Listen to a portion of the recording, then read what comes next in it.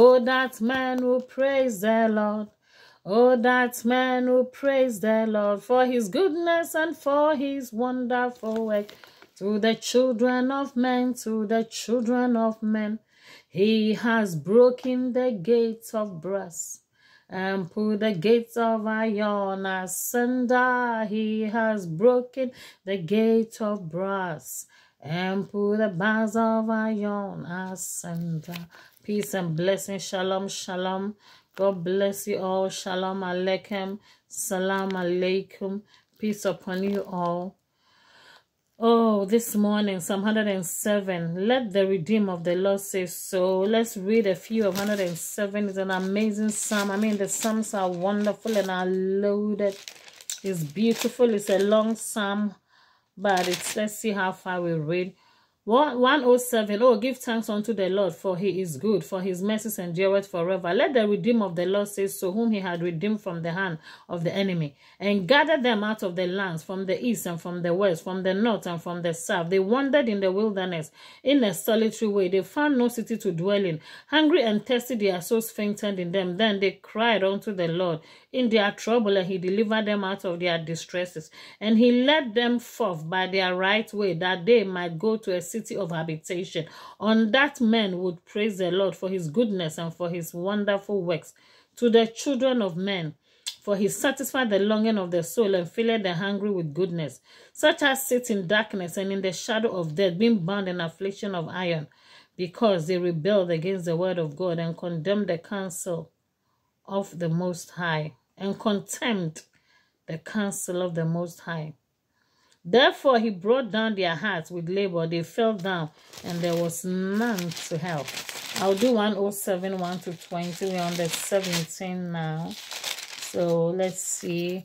Verse 13. He said, Then they cried unto the Lord in their trouble, and saved him out of their distresses.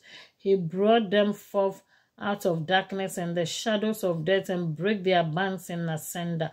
Oh, that man who praise the Lord for his goodness and for his wonderful works to the children of men. For he had broken the gates of brass and cut the bars of iron asunder. Oh, that man who praise the Lord. Oh, that man who praise the Lord for his goodness and for his wonderful work. To the goodness of man, to the goodness of man, he has broken the gates of brass and put the bars of iron asunder. He has broken the gates of brass and put the bars of iron asunder.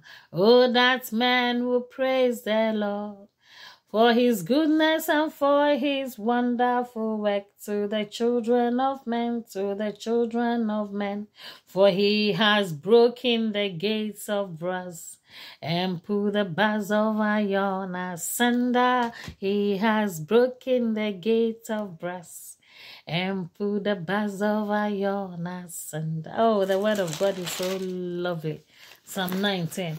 It says, the law of the Lord is perfect, reviving the soul. The testimony of the Lord is sure, making wise the simple. More to be desired are the dangle, the much fine gold.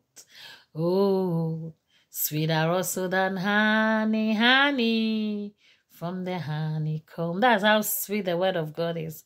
That's why you should be reading the Bible. Read the Psalms, read Genesis, read Exodus, read Leviticus, read Deuteronomy, read Revelation. Don't be scared. Read Revelation. Read the doctrines, Matthew, Mark, Luke, and John. Read the prophet, Jeremiah, Micaiah. Read the prophets. People are so scared of reading the Bible. Oh my goodness. If you are not reading the Bible, you don't know what we are missing. It's geographical, philosophical, historical, creation, the beginning of humankind. Of course, we don't know how God began, but the creation, the beginning of humankind, where we are going to end, the apocalyptic. Read the Bible. Some people are asking, where are we in? What is happening? Please read the Bible. And then you can understand. Because the more you don't read the Bible, the more you get caught up and the more lost you get when all these cryptic apocalyptic events are happening. But if you read the Bible, at least you know what is going on. And maybe you even know how to call upon the Lord to ask for mercy. You see, so let's read the Bible, whether you believe or not. This is God's word. This is creation. It's not only for Christians. The Bible is actually for humankind. Okay. Yeah, so read the Bible, research the Bible, look at the historic evidences. Don't just say, oh, it's a story, it's been written. Please, if you don't want to even believe the doctrines, go to the Old Testament. Look at Genesis, look at Exodus, look at Leviticus, look at Numbers, look at Deuteronomy, and then you see the archaeological, the historical evidence. There's too much. You know, just read the Bible. Put any religious caps aside and just go for reality. And I pray that the Spirit of God will open your eyes. And then when you begin to understand the Old Testament, and you come to the New Testament, you come to the prophet, they fall together in pieces. And it's a shame when people think, oh, the Old Testament is past. They don't understand the covenant. The Old Covenant, the New Covenant has nothing to do with the Word of God. Yeah, so what I mean is that if you ignore the Old Testament, you will not understand the New. So you have to understand the covenant of God. You have to understand the doctrinals. You have to understand the historical. You have to understand many facets of the Bible. Yeah, you have to understand the apocalypse, the apocalyptic things that will happen. You have to understand events, future events. You see, so if you just put all in religion, you limit yourself, because the Bible, you could be studying this and having your Masters of Divinity, and yes, so you feel like you don't understand nothing. You need the Holy Spirit to give you interpretation, because some things you can't understand with human mind. But as you read and you begin to talk to God, the Bible will open. So don't read the Bible with the religious. I just read it like a normal human being looking for evidences. And I tell you, there are some hidden secrets in there. And the Bible is dynamic. It's not static.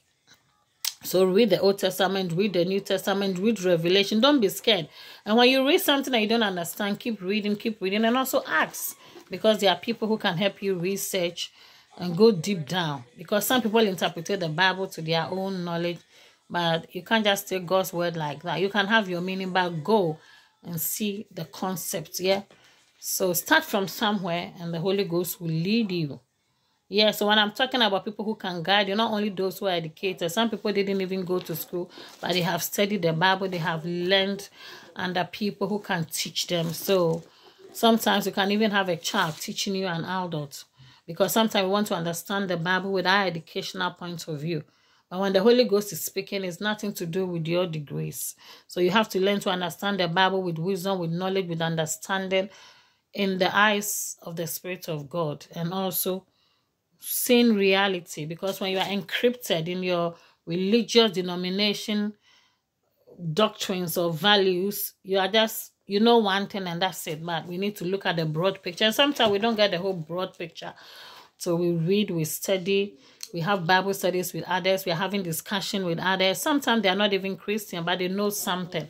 So things fall in place, and God will lead you and guide you when you are seeking for the truth. Yeah, and we don't need to know everything, but there are some basic things we need to know why God exists and our purpose on this earth, and why we have to worship him. So if you think, oh, I'm not a Christian, so I'm okay, I have this religion, that religion, are you really saved? Are you going to make heaven? So your religion is a problem if you are not going to heaven. Okay, so whoever you are, whether you're a Christian or whatever religion you have, are you going to make heaven? And people will say, oh, I'm not perfect. But who said that you are? We never were. We fail. That is why all this chaos and confusion. So you can only be perfected in God's word, in his ways and his purposes. So you have to realign to the plans and the purposes of God. And then it is he that makes you perfect. Because when you live God's will, it's like the branch. How can the branch survive without a vine? Or how can the branch survive without a tree? It is the tree that is rooted in the soil, having all the nutrients, the minerals, drawing the water. So the vine or the branch always have to be hooked to the tree for it to grow, so that the fruits can come. The moment you plug one off, nothing is working. So as Christians, we just need that. We need the Holy Ghost constantly. We need the word of God. We need direction, guidance, our prayers, our fasting, our help. And if you make a mistake, rise and connect to the vine. So God didn't say that you should be perfect on your own. Nobody, or even when the root within the perfection, sometimes we don't know. And that is why we have to keep coming to God, and the Lord will lead us, and also looking at things around us that God have put around to help us. So it's not one thing. God has ways of directing us. So this is my short word of wisdom and encouragement today. Come to Jesus if you are not born again. Get ready. Jesus is coming soon. So let's be ready in Jesus' name. Amen. Shalom, shalom, shalom. Aleichem.